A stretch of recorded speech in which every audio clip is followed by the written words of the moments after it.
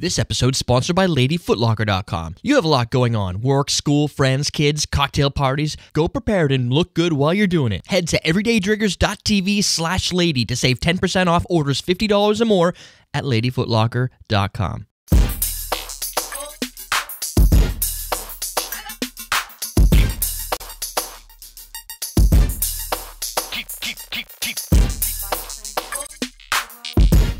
Welcome to Sunday Night Shooters. I'm your host, Derek Schomer. Today we're going to create a drink that's really neat looking. My screen's wrong, but I got a side shot. You didn't update my... There. This week, we have a layered shooter. This comes from... say the name of Namislowski 88. That wasn't an N. It is an N. So I went to my sheets. This recipe has a half ounce of 3 ingredients and a dash of another. Who puts a line on their N? I see where you would have got it from, but it was because the paper kept coming up. It doesn't matter. We'll talk about it later. Probably not, but... I want to say the name of the show.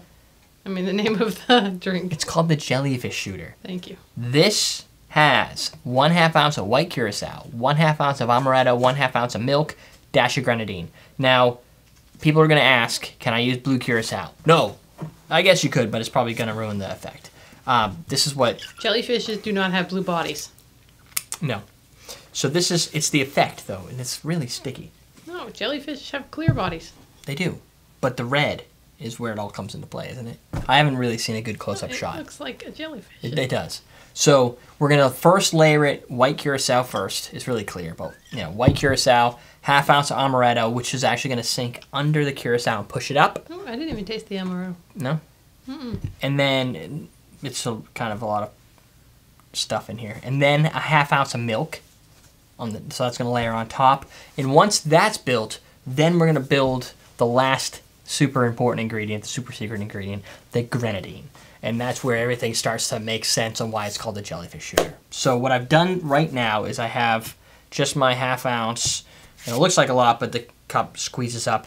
That's my White Curacao. So what I'm going to do is layer in my Amaretto first, pre-poured for your pleasure, and it should come out pretty cool. Hopefully it's as cool as the one I did before to see if this was going to actually work. I think the longer it sits there, the cooler it gets. Yeah? I'll buy it. Alright, so now you've got the gold on the bottom, pushing up the White Curacao. And on top, we're going to dump some milk. Whoa. Suckers all over the place. This is the one that reacts kind of weird, too. Yeah, to get the jellyfish tentacles. Oh, is that what it's doing? Yeah. Well, like right now, it's really neat. It looks like if you've seen the clouds rushing by and whatever they call it, like step cameras when they do like time-lapse photography and you see the clouds moving. That's very similar to what the top of this is doing. It's just like everything's moving around as the milk is reacting to the top of the Curacao. Then we're going to dump in a little bit of Grenadine and you're done. Now apparently we sit and wait for it to do awesome things. Like that. Turn it to sometimes a different angle that you look at it. It looks more like jellyfish. Yeah, right there it does. See it? Looks like the tentacles. Yeah, the tentacles coming down like a red, white streams. Yeah, but they're like... The tentacles of the jellyfish are, at least on TV, they're like flat. Yeah. And that's what that looks like. It's really weird. It is. It's like the milk kind of helps bring in the color along with that, the Grenadine. It's really cool. See how it tastes, though.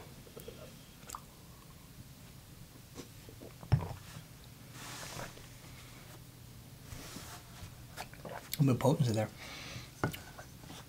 It's got sweetness, a little alcohol. Must be because there's the Curacao coming in, because it's very orange. You do get a lot of orange. Yep. You get a lot of Curacao. So you get that zest, like an orange peel zest. Sweet Grenadine flavor. You're right, the Di Serono doesn't really play a huge part in...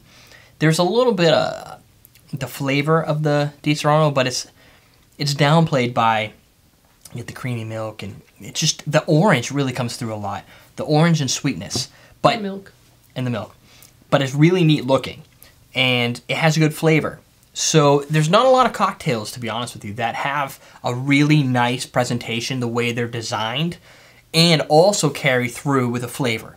You get some really, really nice looking cocktails. The Flatliner is a neat idea too, where you have the Tabasco lying between like a Sambuca and a vodka or whatever it was. And it's really neat to just see that red line there. But you're drinking, you know, Tabasco with Sambuca and vodka or whatever. I can't remember what the full ingredients are. But there's a lot of drinks like that that have the effect. But to get them to layer correctly, you have to use a specific type of alcohol, and sometimes they're not very desirable. Campari, for instance. This plays... desirable. Yeah, the Campari is bad. This plays a good role in all presentations and in flavor. Definitely have to try the Jellyfish shooter. If anything, it gives you a chance to layer to the point where if you screw up a little bit, like I definitely quick poured that milk a little too quick and it went down deep, but because the Jellyfish still plays through, nobody knows that's not the actual presentation how it's supposed to be. So you can be a little shaky. So there you go. That is the Jellyfish shooter. Thank you, Namely Slowski88 on YouTube. EverydayDrinkers.tv. We're teaching you how to drink.